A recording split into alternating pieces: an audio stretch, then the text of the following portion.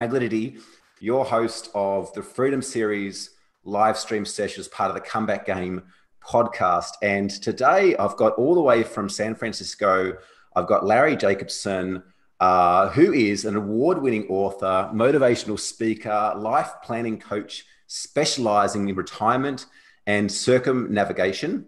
And Larry kind of believes that retirement's not the end, but rather the opportunity for new beginnings. Larry's a leading authority on non-fiscal retirement planning. Larry also uses his successful experience for his own business, career, and retirement from the corporate world and from achieving his personal dreams as a proven model for his coaching.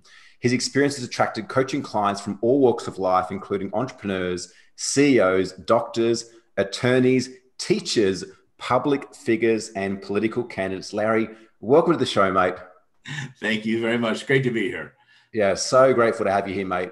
And I also just want to say a quick welcome to anyone who's watching this live or on the replay from anywhere on the interwebs. Rafi, one of my incredible team members, is checking it all out across the web and is going to feed through any questions or comments that you guys have got.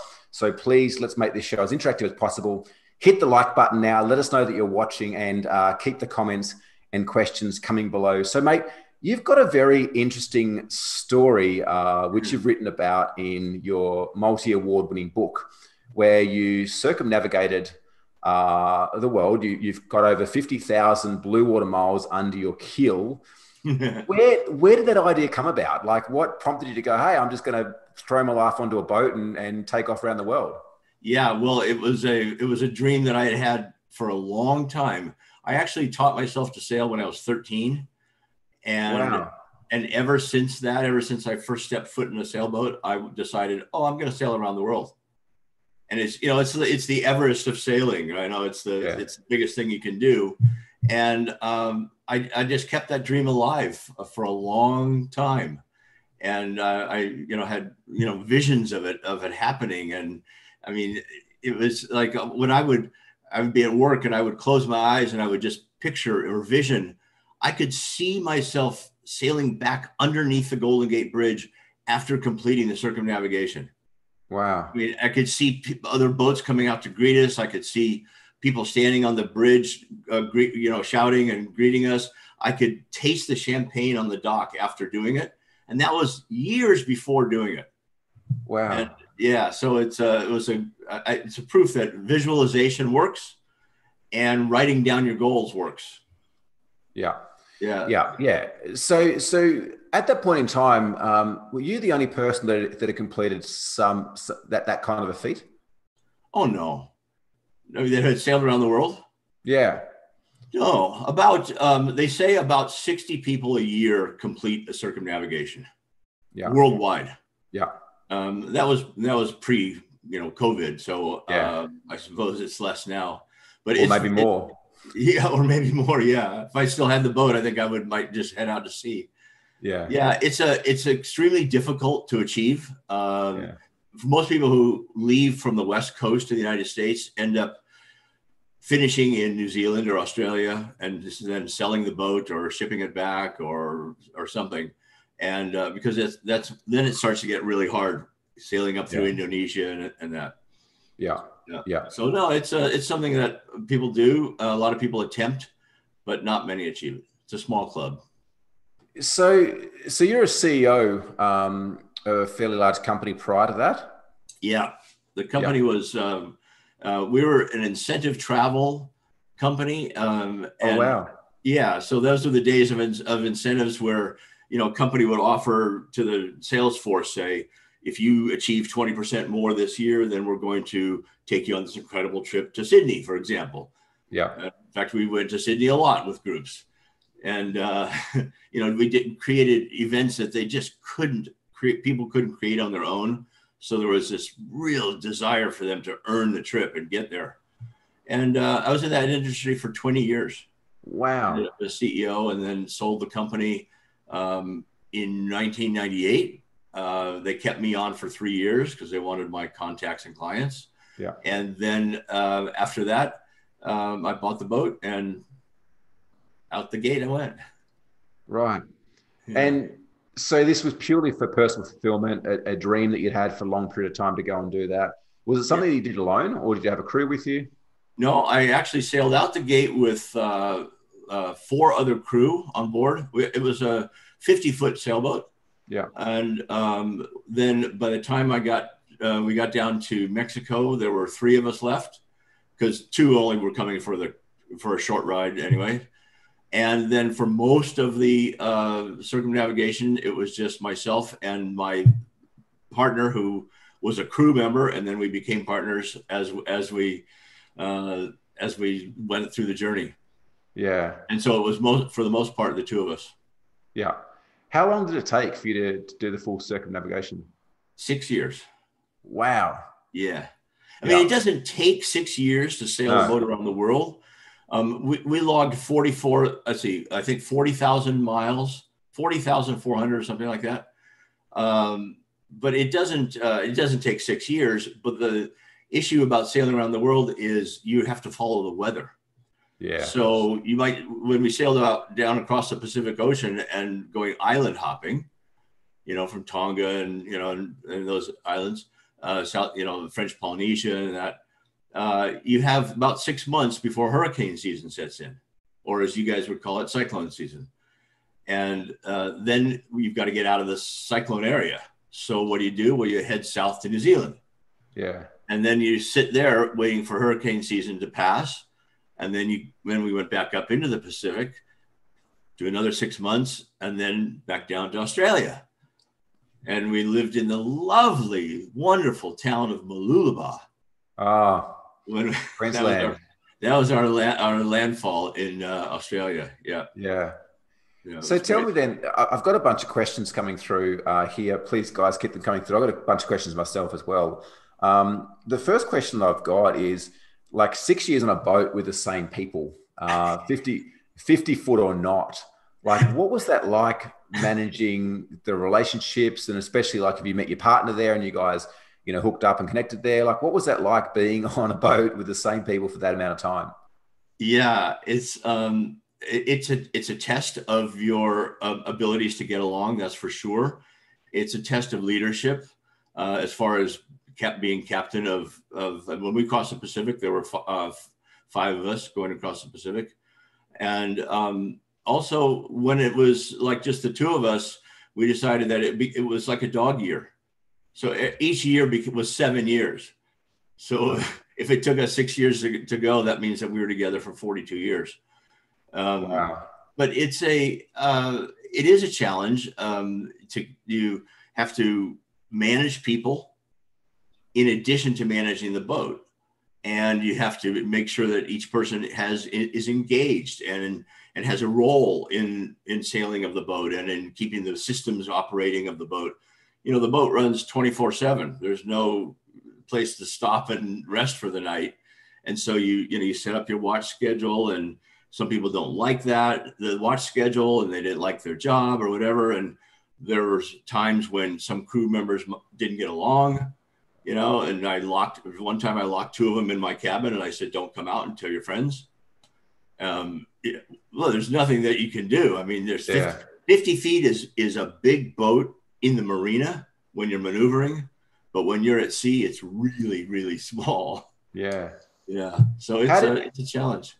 How did the life skills that you learned through being a successful CEO play out with captaining the ship and such a small crew? Like, I'm curious to know, I guess, like, what skill sets, because, if you're able to manage that, like, I can imagine that there would have been times, like, it's not all smooth sailing, so to speak. There would have been times that there was challenges and stresses, amplified the fact that you are stuck on a small boat in a big sea with very few people. So I can imagine if you can successfully get through that and come out the other side better for it, there's a lot of life lessons or skill sets you can then apply back into business as well. Absolutely. And they go back and forth. I mean, they apply to both. I would say, first of all, managing people is probably the key. And then, and I learned a lot of that in business about managing people. And I would say managing your fears and the fears of your crew. There was a time in the Red Sea when we had 2 crew members, and myself. So there were three of us, and we were caught in a storm, the worst storm of our lives, actually. And it was the Red Sea. It was, I call it the Hell Sea. And I also know why Moses walked across, because it's too rough to sail. And but it's we were hit by 60 knot winds that lasted for 24 hours and built the seas up to 30 feet.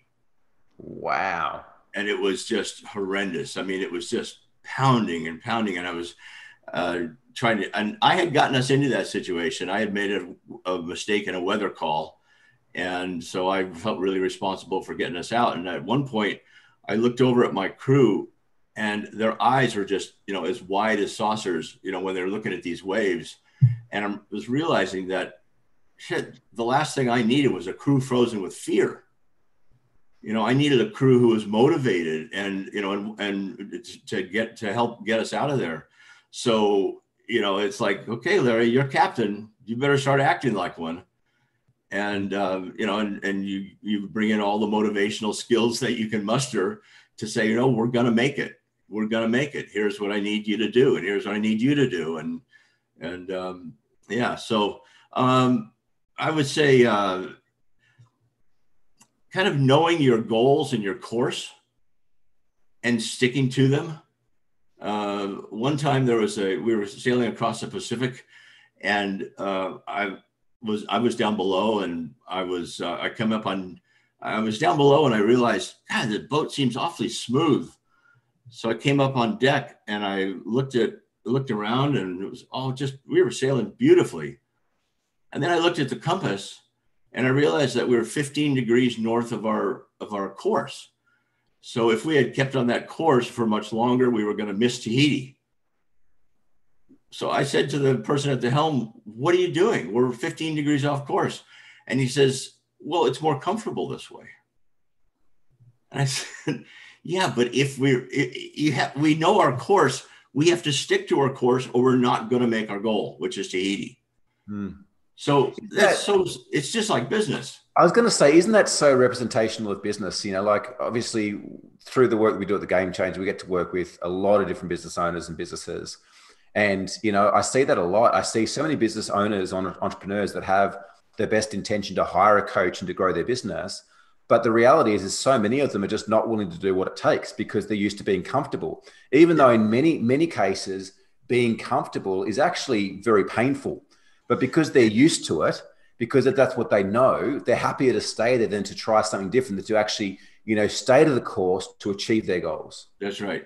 And part of that is the ability to inspire others. Yeah. And to share, this was my dream, to sail around the world.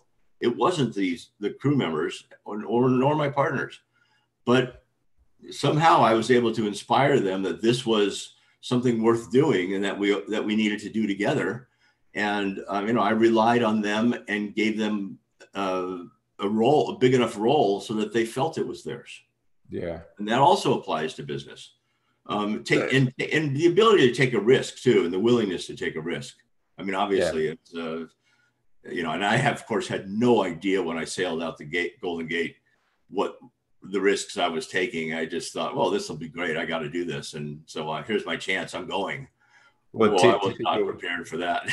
Typical entrepreneur's attitude, right? Like, exactly. We can go for it. We can go for it. Why not? Yeah, exactly. Would it be fair in saying, Larry, that you brought the team into and inspired them with your vision, mission, and values? Yes, it would be fair to say, because it wasn't theirs. I mean, for the most part, I think the people who sailed with me, they thought, well, sailing is cool. It's fun.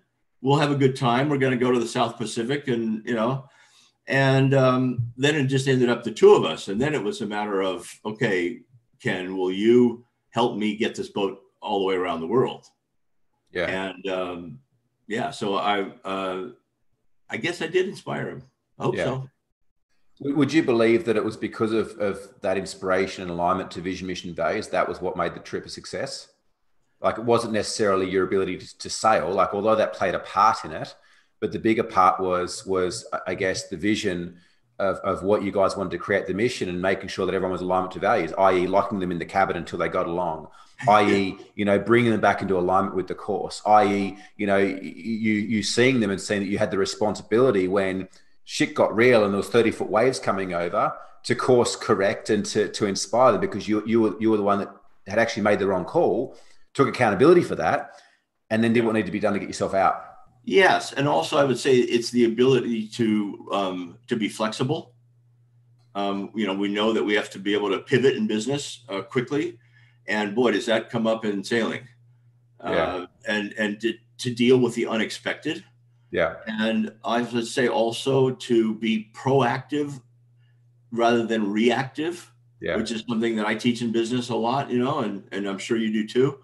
That don't wait for the catastrophe. See it in advance. When you're anchoring a boat in a beautiful bay, and it looks fantastic because the wind is going this direction. Well, you have to picture in your mind what happens if the wind shifts, and it goes and it's the other direction, and the shore is then right there. Yeah. And you have to be able to predict that, and that's being proactive. And the same thing in business. Yeah. Yeah, and absolutely. I would say, but reacting and the ability to roll with the punches. We had so many mechanical breakdowns, and I was not really all that mechanical. But we got through them. I mean, one time we sat in Kupang. I don't know if you know where Kupang is in Indonesia. It's just not north of Australia. Yeah, and it's just north of Australia. And we sat there for 3 weeks waiting for parts coming from Sydney and Perth. Wow. Yeah. Wow. And we didn't know how to put in a new transmission, but we found people who did. Yeah. We found a tractor farmer from Australia who was a mechanic. Incredible. Yeah. Incredible. I want to dive a bit deeper on that point there. Before I do that, there's a bunch of questions coming in. I'd love to ask you, and please, if you're watching live today, keep the questions coming.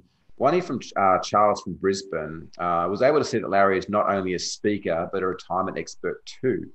If Larry could share his top retirement advice, what would these be, and how did COVID change his retirement strategies for others? Yeah, two good questions. Great question. First of all, in retirement, I would say that one of the keys is you're not retiring necessarily from something, but it's important to know, what are you retiring to? So I like to have people redefine their retirement. You're not just quitting. I mean, that's just old. That was like our parents, and, you worked hard and then you played golf for a year and then you died.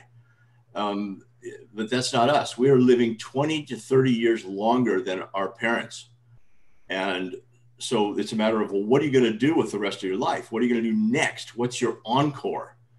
And that's really important, that you just, if you think, when I ask people, what are you going to do when you retire? The answer I usually hear is, well, I'm going to sleep late. I'm going to travel and play golf. And I go, yeah, then what? What? Is there anything else I need? Yeah. In about 6 months, you're going to come and see me because you're going to be bored to tears. Yeah. And, it's, and the higher they are, the harder they fall. So a CEO, an attorney, president of a company, they're the ones who really struggle with retirement. If your name was on the door of the company, you better be retiring to something else. Well, because in many ways, and this is, there's one interesting thing that you just shared there, and this other point that I want to touch on, and that's what I've noticed as well, is that, we help our clients to, build profitable businesses that can work without them. Now, part of it working without them is meaning that we have to get the business owner out of it. And, the hardest part is not putting in place, you're helping them put in place the systems and the process and the team. The hardest part is helping the business owner, the entrepreneur, to shift their identity in such a way they can step away and the business still operates without them creating sabotage. Now, I would say that's exactly the same as we're talking about here with what you do, is if they've been a CEO, they've had the name on the door of a company for many, many years, consciously and unconsciously, they have so much of their identity wrapped up in that business. Now, it seems like a good idea to play more golf and sleep in late, but yet they're missing the fact that there's no purpose in that. That's right. There's nothing they're moving towards. And this is the point I want to touch on what you said, which I thought was really interesting, is, instead of like, what are you moving away from? What are you moving towards? Now, the reason I say that is because I see so many entrepreneurs, and let's be honest, humans in general, that spend their life trying to move away from situations and wonder why they can only get so far before they get stuck. Yet the ones that are able to flip that and find something more compelling to move towards are the ones that more successfully build that momentum and build that progress and that growth in life. That's exactly right. Throughout our lives, pretty much our lives are scripted. You go through school and maybe you go to college, or maybe you go in the military, or, whatever, but, you go from one step to the next, and you know what's coming next. And so, so you're looking forward, even if it's subconsciously. Then you get maybe into business, and you're working on your business and everything. And then you think, okay, I have a chance to get out now. I can sell my business, or I can, I can take more time off or whatever. But without having something to go that you're going towards next, your page on your script is blank. So it's opportunity. You get to write the script and do whatever it is that you want to do. But if you don't, you're just looking at a blank page.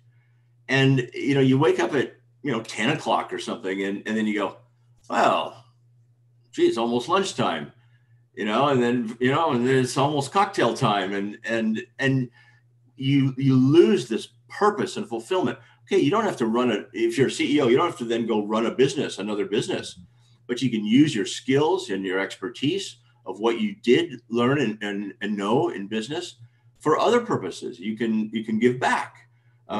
The happiest clients that I have from my retirement coaching are those who are giving back in some way, whether they're mentoring or teaching, or even getting involved in another company, but on a maybe a board of directors type situation or something. But they're giving back, and money is not the focus anymore. Yeah.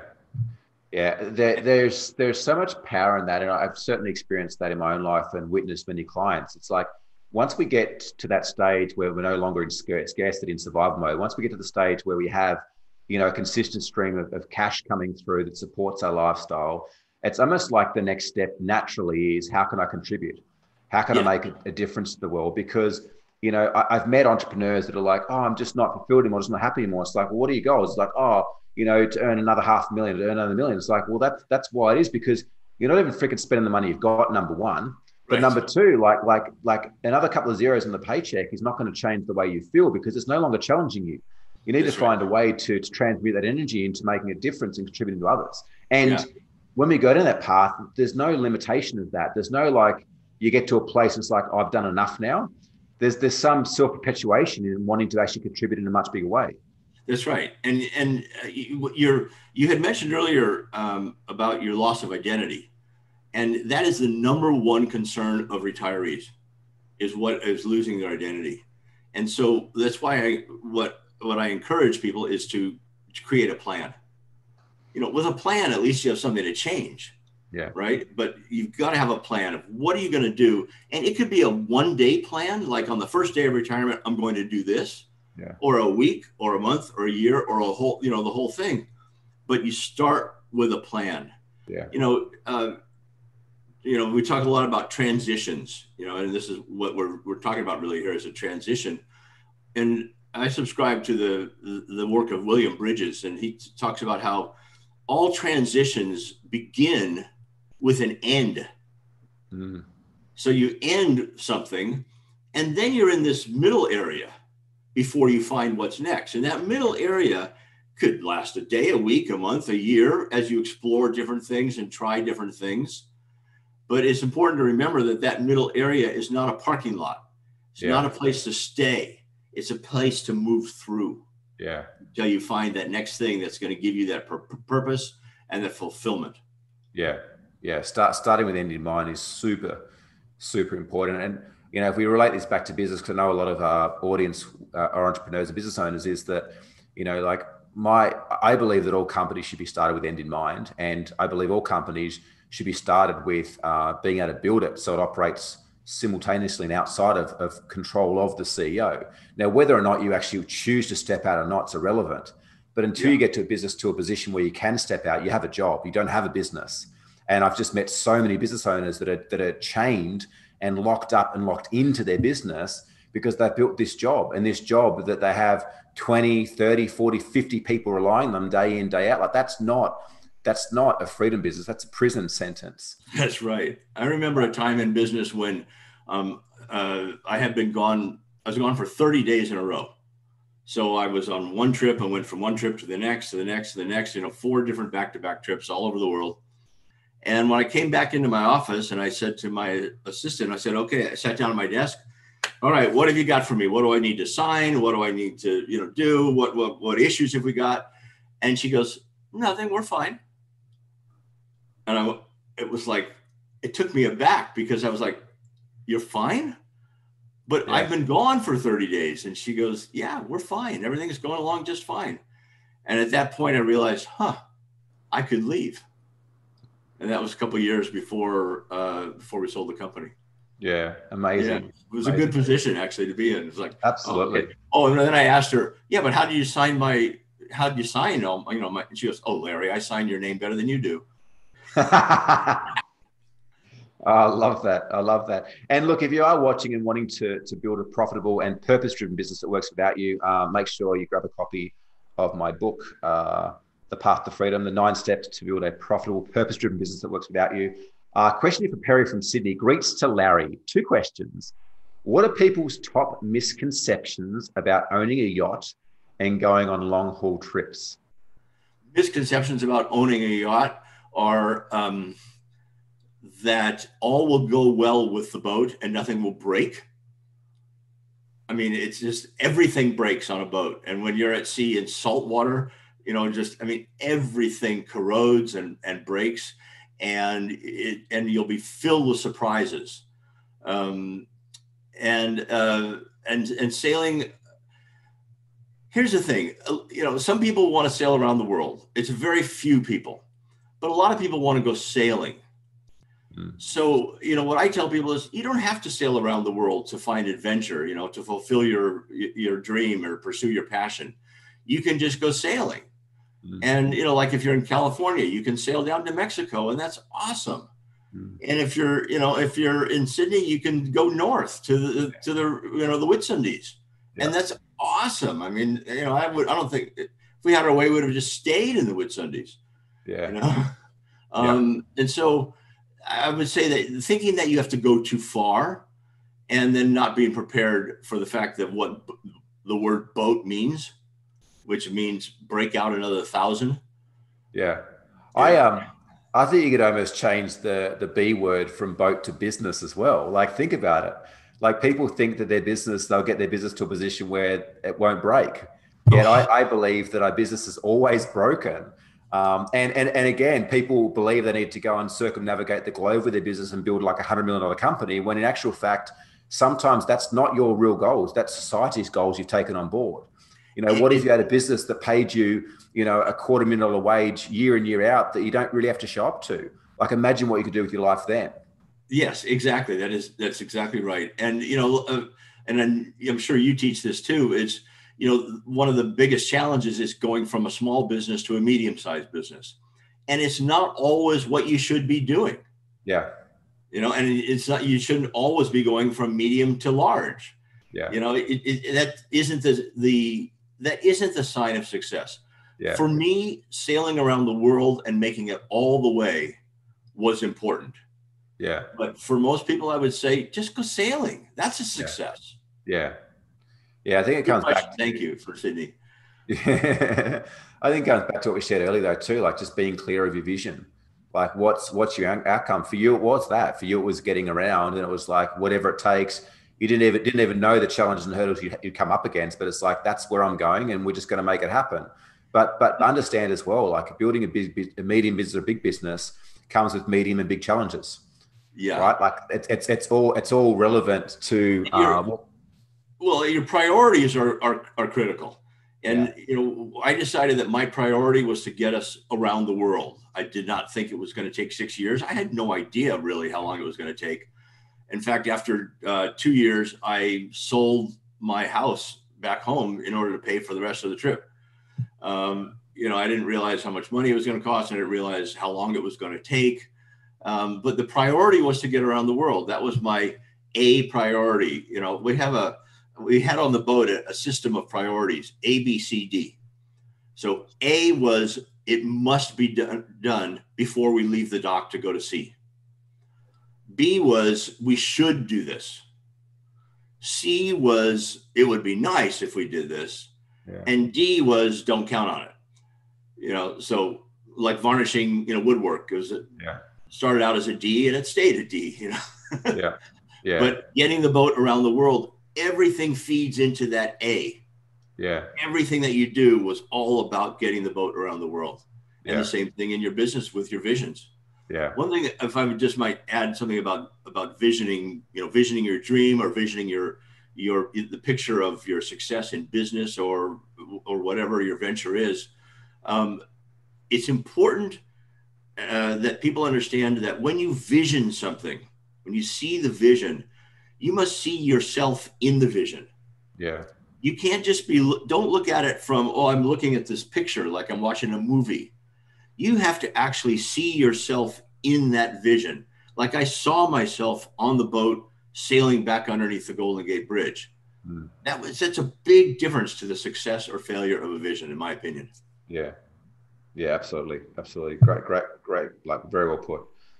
2 more questions here. So the next one from Barry, would you say people can end up with misconceptions too about the launch of a business and retirement? If so, what are the common ones that you see? What are the common misconceptions about retirement or around launching a business? Launching a business in retirement?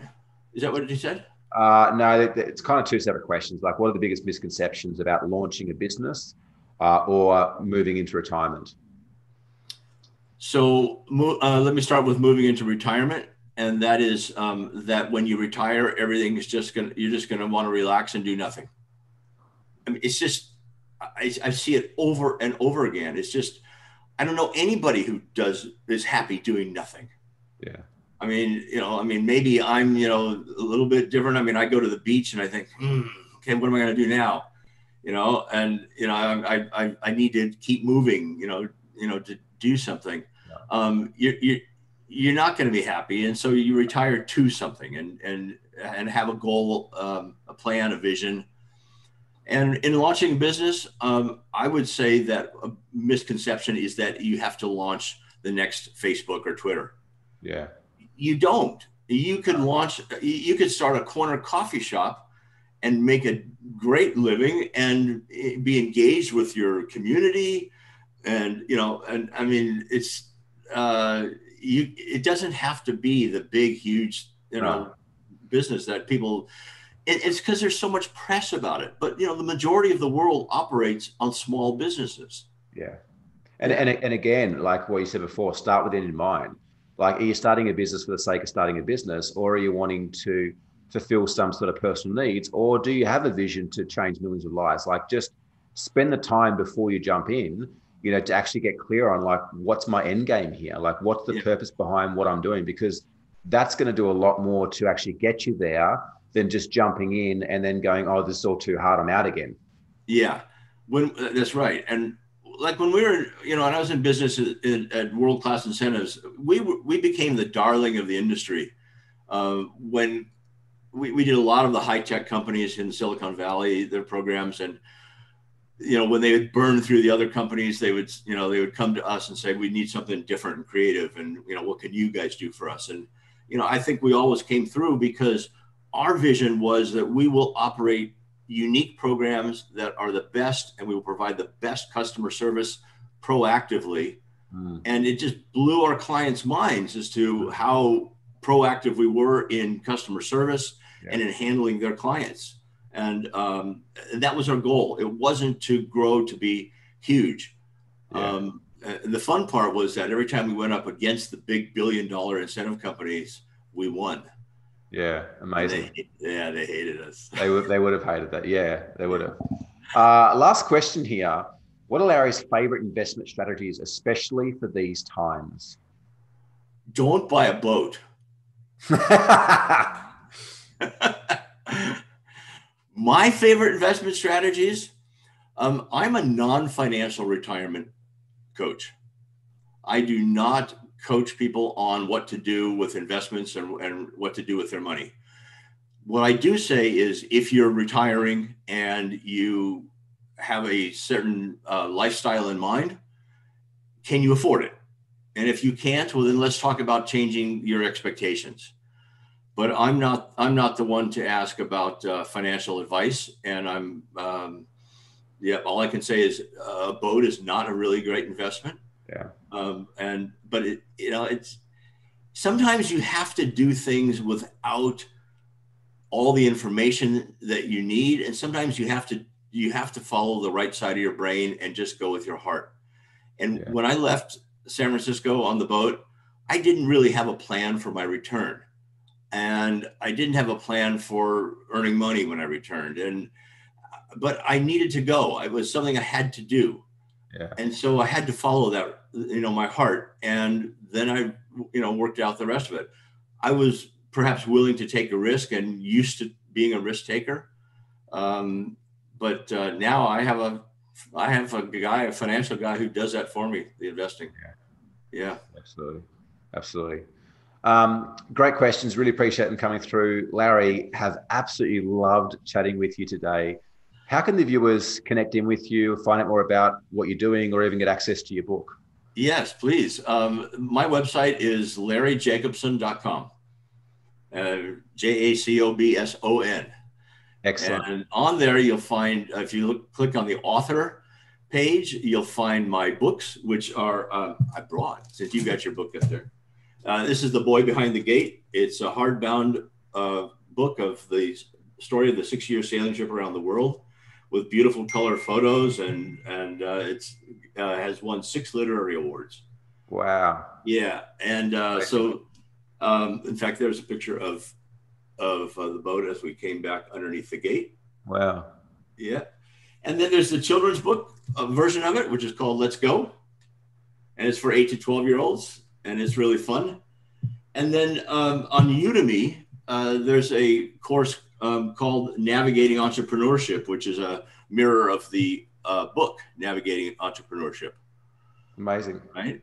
And that's all on my website. And then my coaching services are on there as well. I coach on leadership, but I coach on retirement and sales and public speaking. Amazing. And and when speaking comes back, then I want to hear from everybody about that as well, because that's what I love to do. Yeah. So if you want to connect in, larryjacobson.com. Mate, really appreciated having you on the show today. Thank you so much too for everyone who's jumped on, hung out, watched us, followed us, and also asked amazing questions, and look forward to seeing each and every one of you guys on the next Freedom Series session. Thanks for your time, Larry.